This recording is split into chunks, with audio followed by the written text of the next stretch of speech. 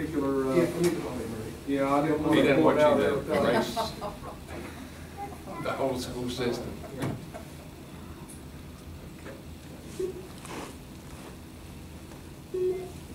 There you go. Oh, he's something. We've got on deck Jonathan Tackett. He's warming up.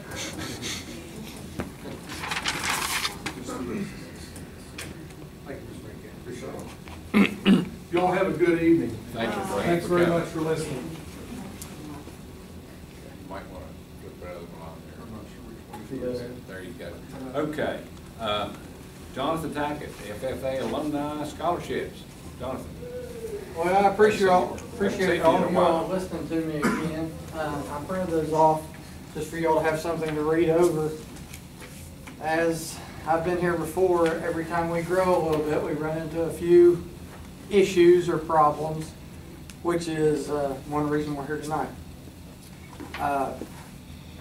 2 years ago, the ag teacher, Ashley Butler, decided that 2 equipment auctions a year were a little too much to handle. One being the fall equipment auction, which was in the month of October, and in that month of October you have the West Virginia competitions, national competitions, at that time the Pumpkin Festival events, and an equipment auction, which was a little bit much to squeeze into 30 days. So the FFA alumni requested that they take over the fall equipment auction and put the profit proceeds of that auction towards scholarships for current and past students of her program, which we have done. The year before, I guess would have been, now we're in 2015, aren't we? 2013, we raised $1,500 at the fall auction for scholarship funds. 2014, we've raised $4,000 in scholarship funds for students.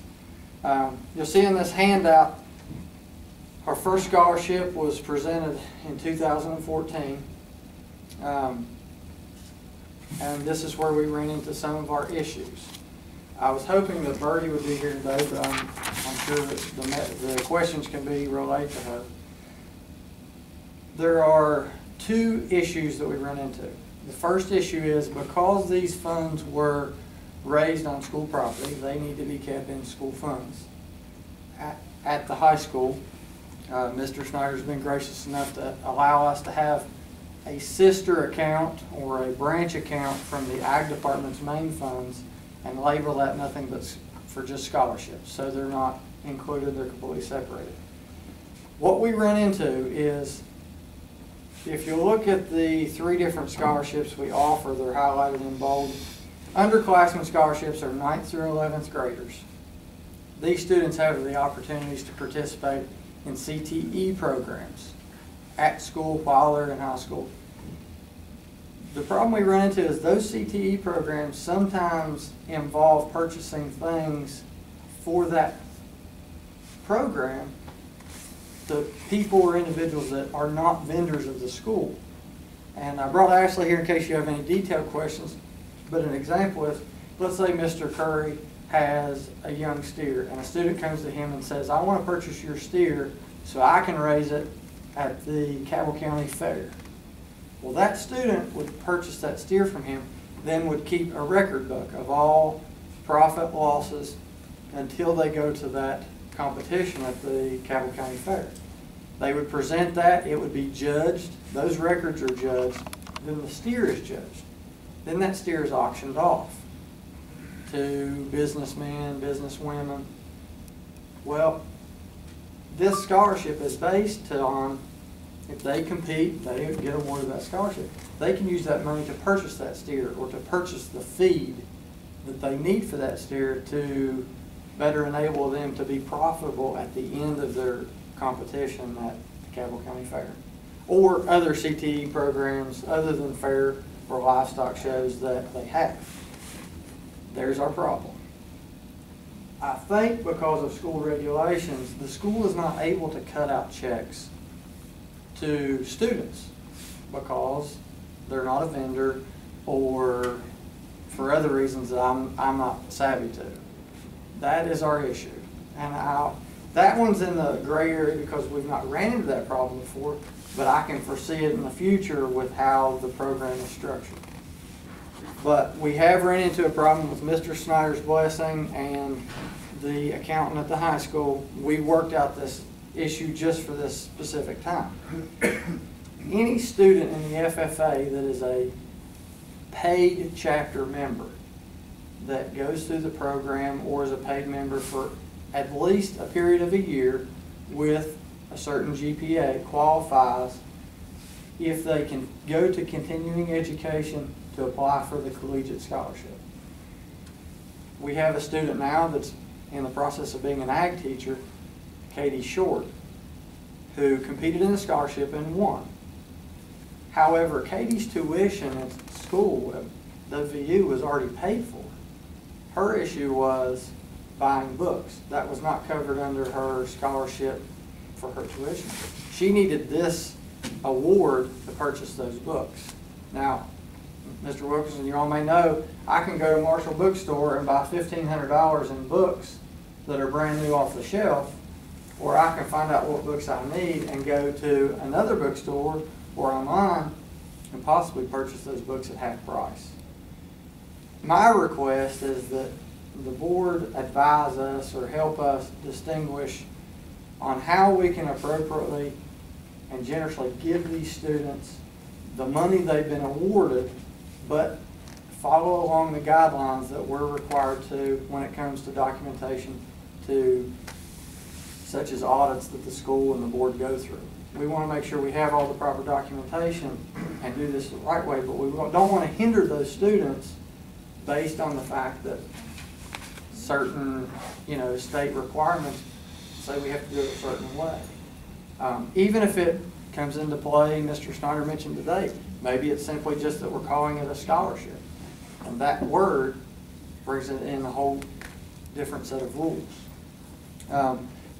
That's what we're requesting, is some guidance and some assistance from possibly Bertie or the board on how we can structure this, so the next time we have this competition, we don't run into the same problem. Okay, my understanding, you're saying that the only way that these funds have to go directly to the school, that's all? Yeah, like Katie Short goes to the WVU. If she wins that scholarship, the Lincoln County High School would have to cut a check right now, as we know it, to WVU tuition. Well, I think let's look at you, Mr. Mickey, maybe give Murray and see if there's some way we could modify the language to do that. That seems like something that would be doable. I would hope so.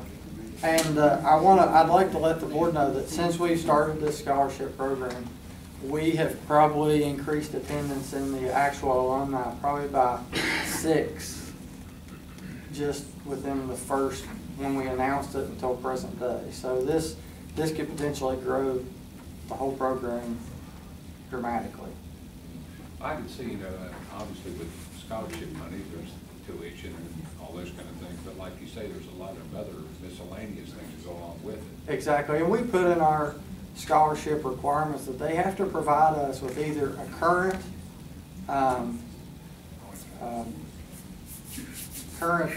what is it? Shoot. Their current grades. The school actually has to send the alumni officially their grades and their average, or some type of official document to show that they are enrolled in school. We just don't want to give it out. But we run into that problem if the tuition's paid. If they want this for books, how do we go about that process? Because we need and the undergrad students. There needs to be more flexibility, obviously legally and everything, because what if a student gets scholarships from other sources, maybe that pays their tuition, but they need help, like you say. Exactly, and the underclassmen, I can see where this could interfere because, to the point that they would have to bring, say if we use the steer for example, a receipt of payment and then bring that back and show us that I purchased this for this price, and we can keep that in the record so we're better equipped when the audits happen. Are there any other counties that give out scholarships like this, John?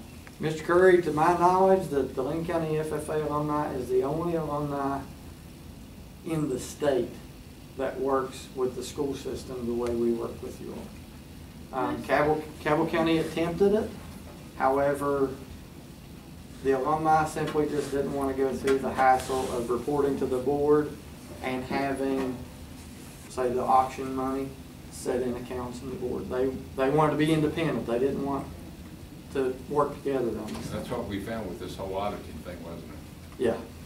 Ms. Butler, do you have Yeah, something? I was just gonna comment that most other alumni are completely separate from their schools, so their accounts are separate, and they don't have to run to. And we have a separate account for funds that we generate off school grounds. But we wanted to stay within the requirements and work together, so these auction monies, they stay inside the school. And it helps us out that we don't have all this money in our account, have to keep track of it. This may be something we need to run by the state, park it up there and go from there and see what his See what thoughts they are. could do, because it may be, like I said, just a matter of changing the title or something to where it gives us more And flexibility. we're more than willing to do anything we need to make this thing streamlined for future scholarships. It sounds reasonable and doable. I think we'll see what we can find out. Thank you for your time. Thank you, appreciate it. Yes, sir. What's our, are we in good stead with the Cabell County Fair? I know they were going to exclude their students at one time, or at least I thought. Well, I don't really know how to answer that. I was in a meeting with the Cabell County Extension Office. Present was the ag teacher, myself, and the Fair Board president, their FFA teacher. The Extension Office, and since I'm in this room with all people from this county, everybody in Campbell County wants us out except for the Fair Board. I know the Fair Board president very well, and he even told me bluntly that he wanted us out until he became the Fair Board president. But I didn't get to attend this year. Neither did I. Did we participate this year? we did participate, but we get our students get a lot of negative interaction that's really interfered with participation. I mean, I can kind of understand if you go over there and get talked to, like some of them have been talked to, that they probably don't want to go back. Yeah.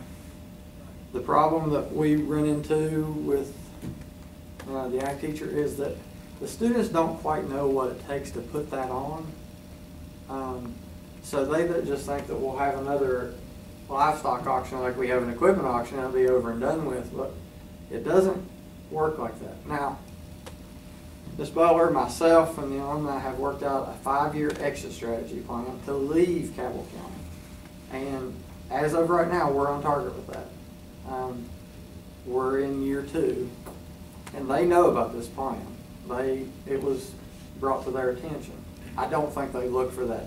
They don't want to see that day come, because the Fair Board president informed me that he's worried that if Lincoln County leaves, it will drop their participation down so low that it won't be successful. It definitely would. And we've ran into some problems with the Pumpkin Festival, and that's why Ms. Butler decided this year to step out of that event. Actually, they still have $1,500 that they just decided not to pay us for. And I've helped all the teachers through this, and I don't think any year the Pumpkin Festival was ever profitable over $300. And that's excluding labor, and it was more of a show to kind of get parents involved, but we shifted away from that. And I think when you start passing, out money to students for continuing education, parents are a little bit more excited about that than they are going over and squeezing cane sorting. So, any other questions? Thank you, Mr. Tapp. Thank you all. Ms. Butler.